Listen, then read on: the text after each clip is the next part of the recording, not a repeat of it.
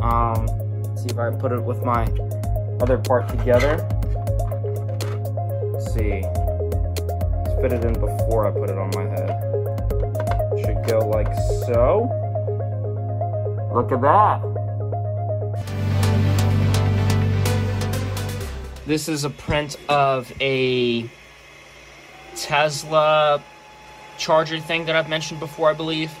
The reason I'm doing that and not the big part of the helmet is I was running low on the white. I didn't know how low, but the helmet would take like half of a whole dang stinking kilogram roll. So I was like, you know, I'm gonna switch to the gray because I have some of that and it'll look alright in gray. And to make sure bed leveling and all that is fine, because I've moved around, let me do a small print. So this is a small print. It's at 80% right there, you see. I had to document this because this fascinated me. There was an issue with the print. So first of all, you see it's filling here on the sides. Now, this is a bowl, so it's going to keep adding on those layers and going up and up. Clearly on the top, it won't be smooth. However, it's nothing that like something like wood fill can't fix. So I'm monitoring it. You know, it's printed so much already that I'm like, I don't want to completely restart it because it might be not a terrible fix. It seems to me that sometimes prints can fail and it's okay. They can kind of remedy themselves, at least in the initial phases sometimes. It may be. Alright guys, man, this has been the up and down journey. 100% done. And here it is. I thought it was going to fail. It didn't. Those are just extra supports that were in the air. So, lesson learned. Never trust Cura. Be very, very detailed in checking it. I didn't see because I thought these holes were filled in. Because it's like all blue or yellowish looking in Cura on your screen. Probably on the other side there will be. Just FYI, I added supports here. This is useless. Like, completely. That's a waste of filament. Don't do that. I did that. I know I did overkill. This on the side, also useless.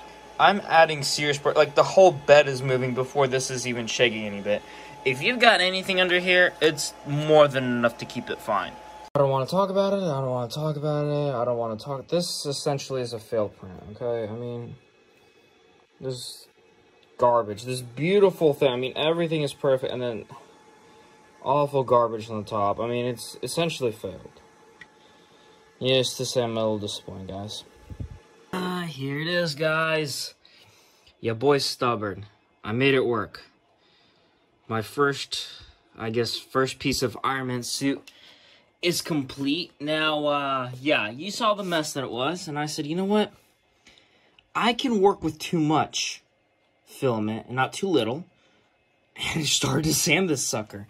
And I know it's not perfect, okay? It was proven. I could save this print, was my, thought. And it's actually, pretty close.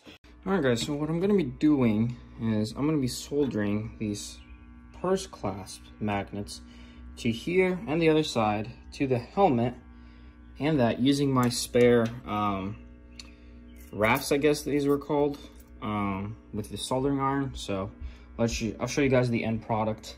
By the way, I did prime. I'm not showing off right now. I'll just, or I didn't prime, excuse me. I sanded. I'll show the product and how I did that after this. And then I'll show you the primed product. The end product's coming together. I got the helmet done. Sanded it like crazy to get it as smooth as I could. It's not perfect, but for a first print, it's fine. It'll work. I also got, as you see, the magnets all... I know, a messy job. But hey, it works, and you don't see it when it's all together. So, yeah. The magnets are in here. You just put it in like that. Face mask on top, and bam. So I know I look like a doofus, but this thing is ridiculously strong with those magnets. I mean, I'm pulling all I want on it. I have to pull to the sides to clip it off, so it's a really nice way.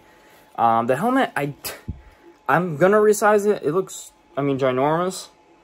But there's room if I want to add a servo, I guess. So it's pretty tight that way. I could add padding and it will be nice on me when I put it on and not bowling around and scratching my ears up. And then when we add the faceplate,